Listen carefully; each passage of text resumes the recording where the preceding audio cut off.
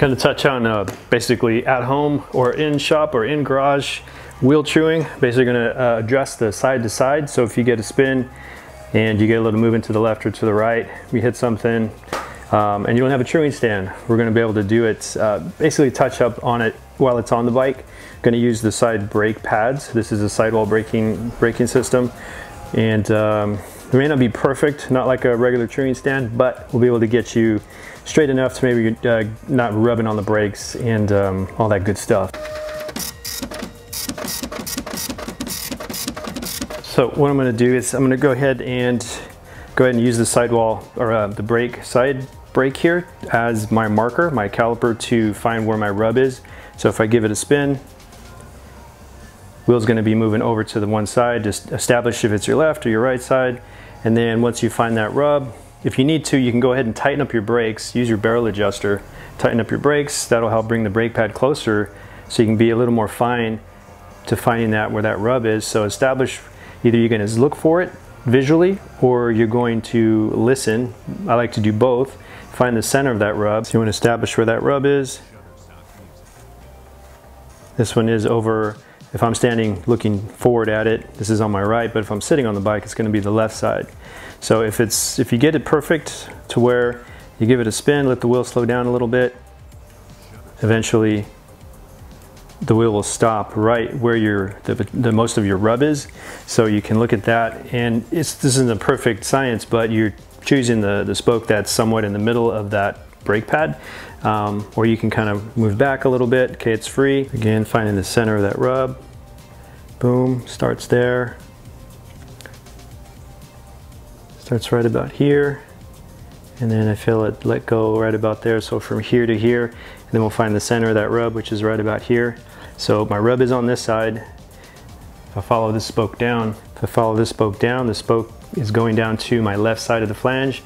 This is the same side as my rub is on, so I do not want to tighten this spoke. If I tighten this spoke, all it's going to do is make the wheel pull that direction and rub this brake more.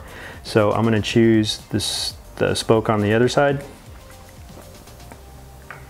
and just make sure that's still the center or close to the center of your rub. So boom. So this guy being the center of the rub, we need to find two spokes on the other side. So if I choose these two over here, these two are going over to the right side of which is opposite side of my rub. So I'm going to tighten these two and loosen the middle.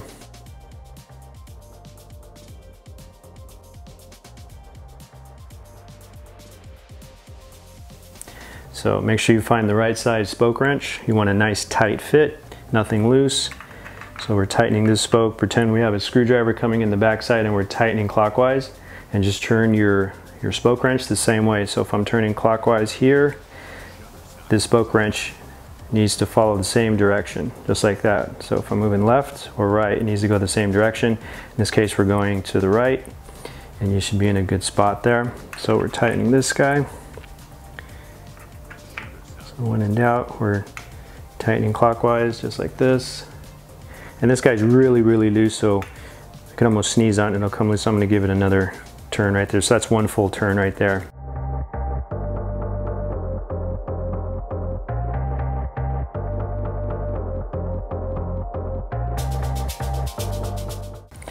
And so far, I'm going to do this one here only because actually I loosened one of these for teaching purposes on the video.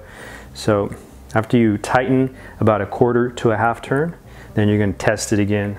Just like anything, it's going to be patient, give it a spin, and your rub should be less or almost disappearing. And then visually, it shouldn't be moving over to that right side or left side hitting that brake pad. So just continue that process. And then here's the second method. If we're using a 2 or 3 spoke method, finding the center of that rub. It's like right about there. So say it's this guy here, and this is going over to the opposite side of my rub. Rub is on this side. This spoke is over on the left, the opposite side. So I'm going to use this one to tighten. So you would tighten this a quarter turn, and then you would go to the 2 outside spokes, which are going over to the same side as your rub, and then you would release tension. So instead of going clockwise, pretending you have a screwdriver here, instead of going clockwise like this, we're going to go counterclockwise and make sure this tool follows the same direction as this hand. So we're going this direction, just like that, quarter turn, skip a spoke, make sure you get the next spoke that is on the same side as that flange that you just were on.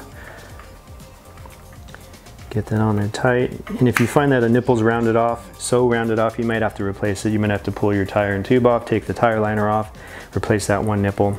Again, we're going to be loosening, so we're going counterclockwise, following this hand here, just like that, boom. And then you should give it another spin, and it should be quieter or slowly getting quiet, because we're just doing small increments. We don't want to overdo anything. And just keep doing that until you visually don't see that big movement over hitting the brake pad, or that sound is just slowly disappearing.